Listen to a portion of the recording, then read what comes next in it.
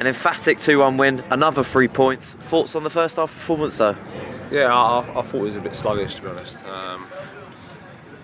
Whether the fact we turned up a bit late was part and parcel of that, but you know, don't really want to use that as an excuse. You know, the amount of fans we've got travelling to games on a Monday night, we've got to deliver better, and I said that to them at half time.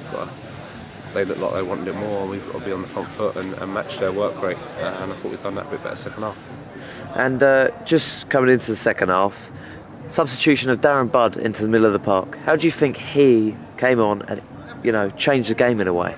Yeah, we got a great squad. We brought 20 players with us tonight here, so there's 4 not even involved. You know, 4 that are coming back from injury, but it just shows you the strength that we've got in our squad. And you know, Darren's in both games, I think, has been excellent since he's come on and really settled us down, and a real key role for us, him doing that, to be honest. You know, the armband still goes to him. That's the respect he's got off of everyone. He's our captain, but yeah, he knows himself, and he's been honest enough to say that, you know, maybe he can't start week in, week out, but the job he does, and you know, to have him in the dressing room with the young players that we got is excellent.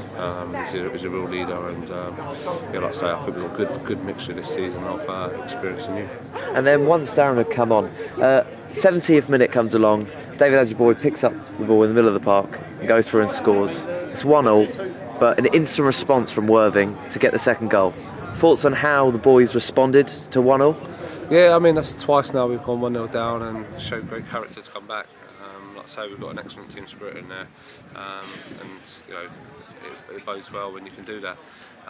Yeah, I thought we had to change shape, you know, and put David up front just to, you know, try and stretch him a little bit. I thought he could really get at him, and you know, lucky it's panned out that way, and he's got his couple of goals. You know, some we get lucky with, and some we don't with them sort of changes. But yeah, he's Callum's work up front as well, and he's done brilliant for the second goal. And yeah, I just felt as soon as we scored, we had a bit of momentum then. When we thought, you know, since we could go and get another one, and you know, full credit to the lads, they, you know, jumped on that momentum and went and got it. And finally, just looking towards Saturday, Harlow away. How are you going to prepare for it with only maybe one training session to go? Yeah, well, that's it. We'll, you know, again, we'll analyse the 2 games, see where we can get better, and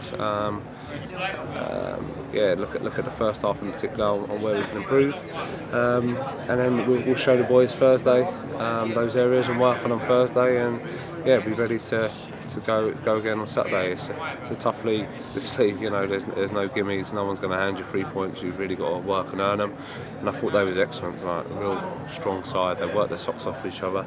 And any team that comes here and picks up any sort of points, they're going to have to really earn it. And I thought we did that second half. Well, thank you and congratulations on you for the 3 Cheers, points. Thanks, mate.